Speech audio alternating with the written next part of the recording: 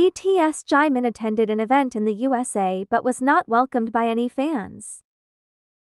Recently, a video related to Jimin suddenly became a hot topic on social media. In the video, Jimin stepped out from a large store and appeared extremely surprised and puzzled as there were no fans welcoming him outside.